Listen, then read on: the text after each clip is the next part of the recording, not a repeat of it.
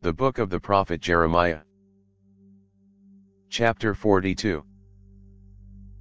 Then all the captains of the forces, and Johanan the son of Kareah, and Jezaniah the son of Hoshiah, and all the people from the least even to the greatest, came near, and said to Jeremiah the prophet, Please let our supplication be presented before you, and pray for us to Yahweh your God, even for all this remnant, for we are left but a few of many, as your eyes see us. That Yahweh your God may show us the way in which we should walk, and the things that we should do. Then Jeremiah the prophet said to them, I have heard you.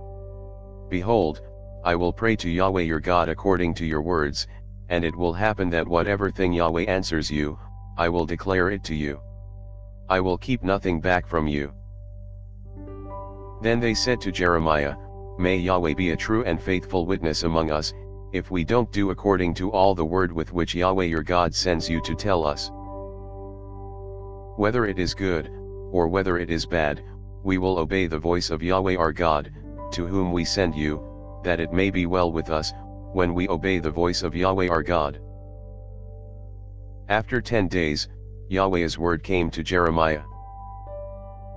Then he called Johanan the son of Kareah, and all the captains of the forces who were with him, and all the people from the least even to the greatest, and said to them, Yahweh, the God of Israel, to whom you sent me to present your supplication before him, says, If you will still live in this land, then I will build you, and not pull you down, and I will plant you, and not pluck you up, for I grieve over the distress that I have brought on you. Don't be afraid of the king of Babylon, of whom you are afraid. Don't be afraid of him, says Yahweh, for I am with you to save you, and to deliver you from his hand. I will grant you mercy, that he may have mercy on you, and cause you to return to your own land. But if you say, We will not dwell in this land, so that you don't obey Yahweh your God's voice, saying, No, but we will go into the land of Egypt, where we will see no war, nor hear the sound of the trumpet, nor have hunger of bread, and there will we dwell.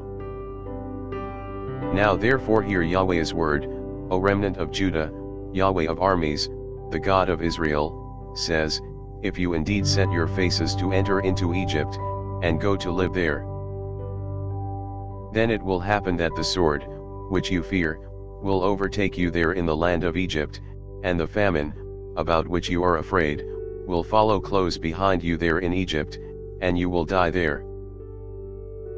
So will it be with all the men who set their faces to go into Egypt to live there. They will die by the sword, by the famine, and by the pestilence. None of them will remain or escape from the evil that I will bring on them. For Yahweh of armies, the God of Israel, says, As my anger and my wrath has been poured out on the inhabitants of Jerusalem, so my wrath will be poured out on you, when you enter into Egypt, and you will be an object of horror and astonishment, a curse and a reproach, and you will see this place no more. Yahweh has spoken concerning you, remnant of Judah, don't go into Egypt. Know certainly that I have testified to you today. For you have dealt deceitfully against your own souls, for you sent me to Yahweh your God, saying, Pray for us to Yahweh our God, and according to all that Yahweh our God says, so declare to us, and we will do it. I have declared it to you today, but you have not obeyed Yahweh your God's voice in anything for which he has sent me to you. Now therefore know certainly that you will die by the sword, by the famine, and by the pestilence in the place where you desire to go to live there. Thanks for listening. If you liked our video, give us a thumbs up and subscribe, it really helps.